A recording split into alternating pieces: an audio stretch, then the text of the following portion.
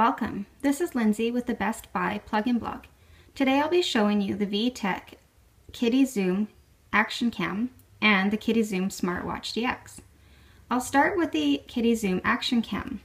This is the camera down here. Also included in the box are some accessories for mounting onto skateboards, bikes, and scooters, and there's also a case for underwater use. This is the camera here. As you can see, it's fairly small, perfect size for little hands. The buttons are clearly marked for camera and video recorder.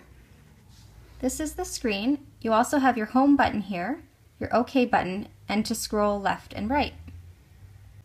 So this is what the Action Cam looks like in its waterproof case. And here's a short clip my son and his friend took going down the water slide at a local indoor pool.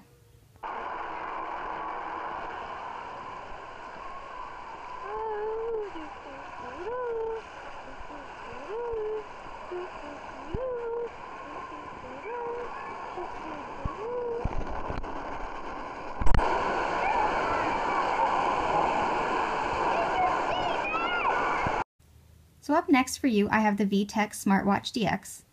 As you can see here, I have it in purple, but it's also available in blue. On this side of the watch, you'll find the home screen or power button. On the other side, you'll find the camera button as well as a USB plug. The actual camera is located at the top here. Press the home button and you'll find the clock. Here you have a digital option as well as an analog option. To power on, press the home button again and it will take you to your accessories screens. There's plenty of options to choose from cameras, clocks and timers, accessories, and fun games to play. When you're finished using the accessories, press the home button to take you back to your clock. To completely power down, hold the power button or home button until the watch shuts off. I hope you enjoyed learning about these VTech products. Thank you for watching.